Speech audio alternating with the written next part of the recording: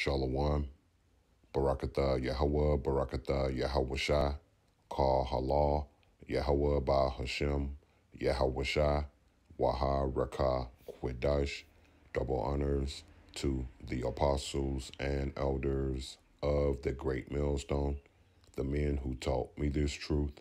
Also peace and blessings to my fellow yokesmen, the hopeful elect that continue in the work of our Lord and our Savior, Yahweh Shai.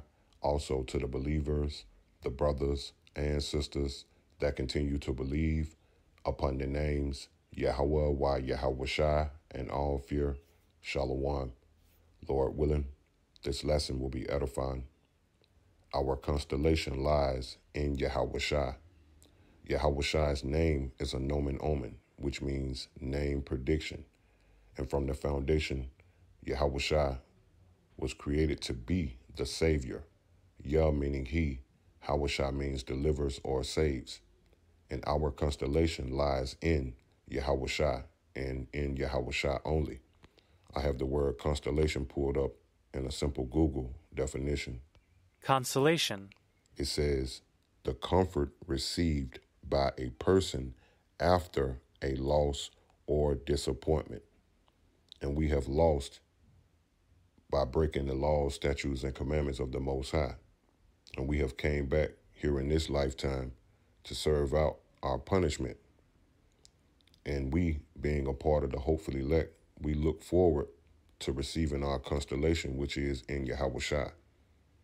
2/3 of our people, they have already received their constellation by being conformed to Esau Edom's world.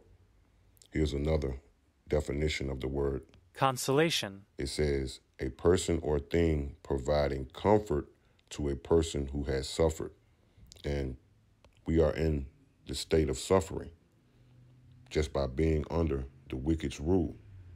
But as the scripture tells us, after we had suffered a while, we're going to be what? Comforted. 1 Peter chapter 5 and verse 10.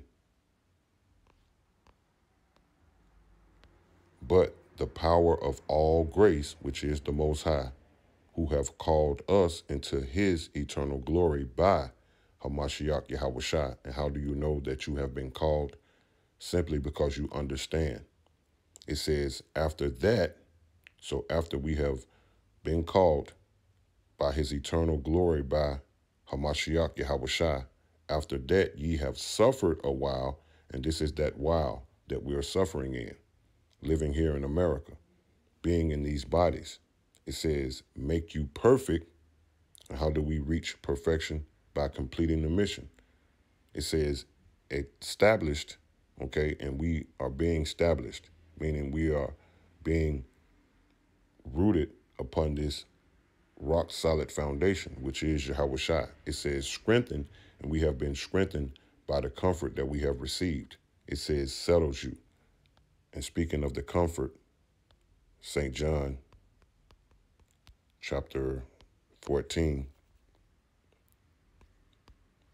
and verse 26, it says, but the Comforter, which is the Holy Spirit, whom the Father will send in my name, he shall teach you all things. And that's the comfort that we have received right now by us being stirred up in our pure minds by the way of remembrance. It says, and bring all things to your remembrance, see, whatsoever I have said unto you. Let's look up this word, comforter.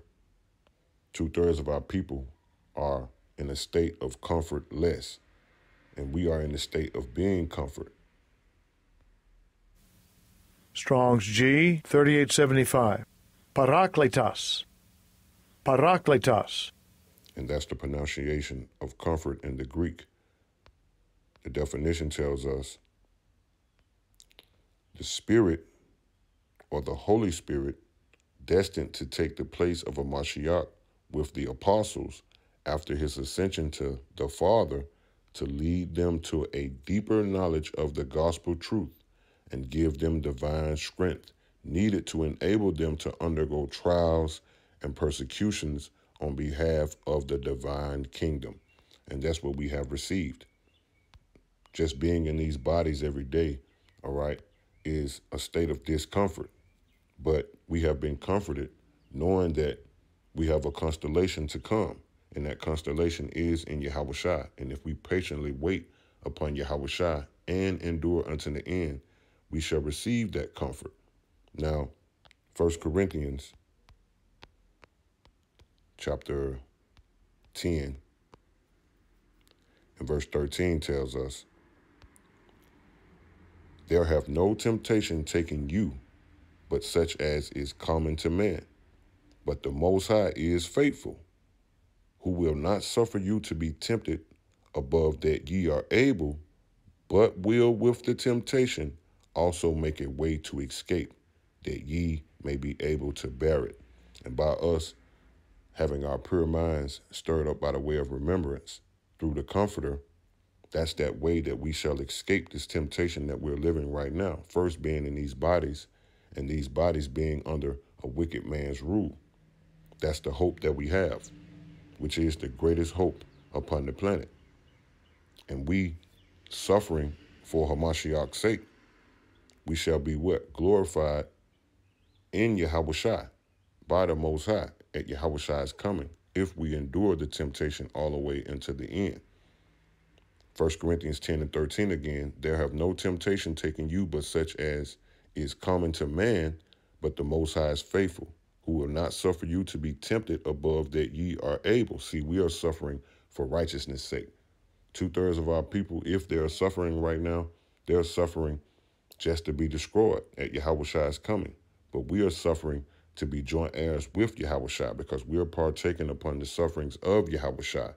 It says, but the Most High is faithful, who will not suffer you to be tempted above that ye are able, but with the temptation also make a way to escape, that ye may be able to bear it. And we have found that way to escape, all right, because we have been comforted. St. Matthew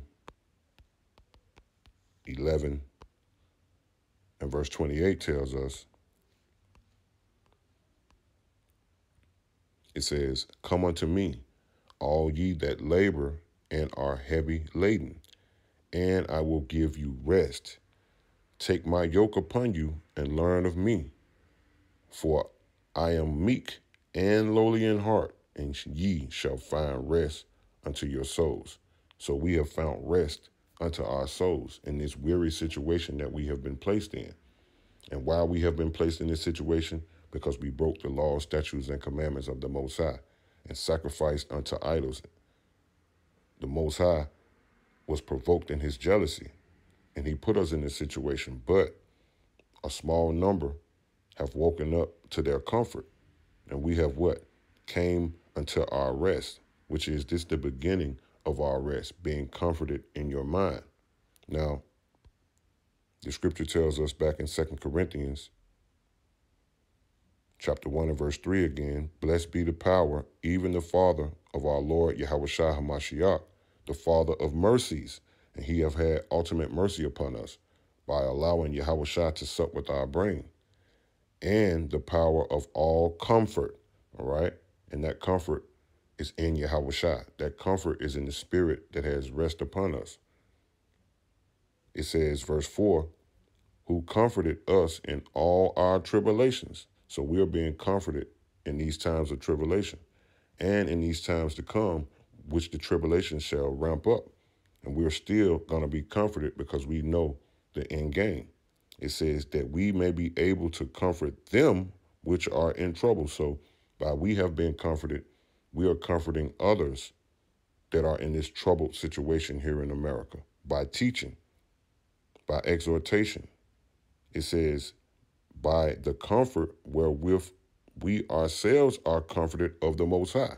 See, verse 5, for as the suffering of a Mashiach abound in us, so our constellation also aboundeth by Hamashiach. So if we continue to take a part of the sufferings of Yahweh Shai, our constellation lies in Yahweh Shai by us taking part of those sufferings. That's why the book of Romans, chapter 8 and verse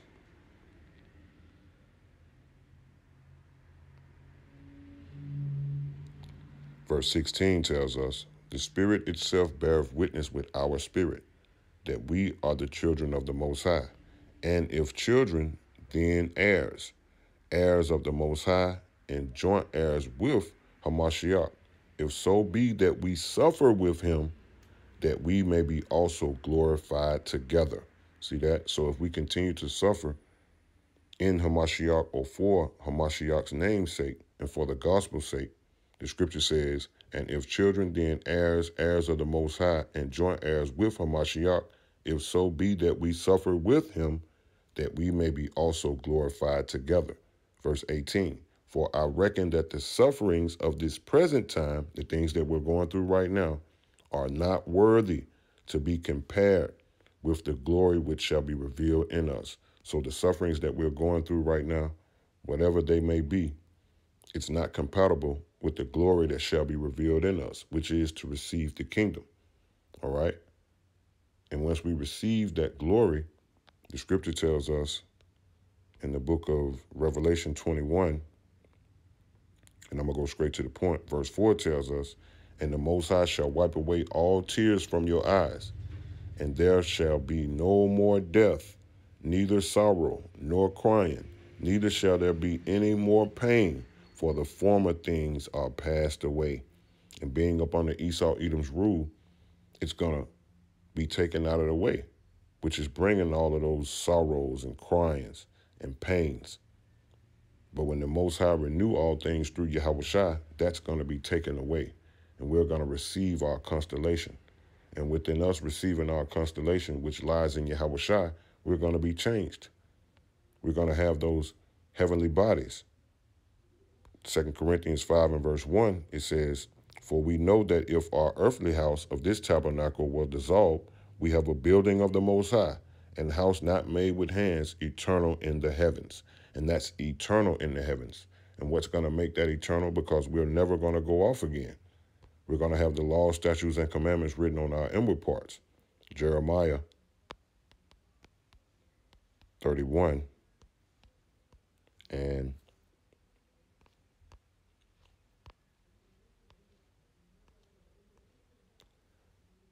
33, it says, but this shall be the covenant that I will make with the house of Israel. After those days, saith the Lord, Yahweh by Hashem Yahushua, I will put my law in their inward parts and write it in their hearts, and will be their power, and they shall be my people. So we're never going to go off again. All right? Those that have left all things right now, you're going to receive a constellation. St. Matthew 19 and 27. Then answered Peter and said unto him, behold, we have forsaken all and followed thee. What shall we have therefore? Verse 28, and Yahushua said unto them, verily, and verily means truly, so this is a true saying, I say unto you, that ye which have followed me in the regeneration, in the reincarnation, when the Son of Man shall sit in the throne of his glory, which is Yahushua, ye shall also sit upon 12 thrones, judging the 12 tribes of Israel. So we have a lot to look forward to if we continue in the sufferings of our Lord and Savior, Yahushua. Let's read 1 Peter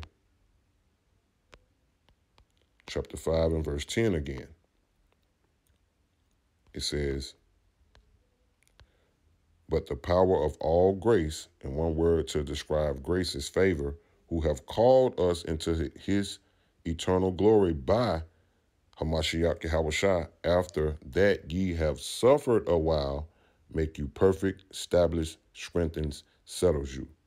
So this is what we're looking forward to, all right? After the strugglings, all right? After the tribulations, after the sorrows, after the pain, all right? It's going to be light after the night, all right? And that's the coming of our Lord and Savior, Yahushua. And that constellation that we're looking forward to lies in Yahushua. So, Lord willing, I pray that this made sense and that this was edifying. Shalom. DTA.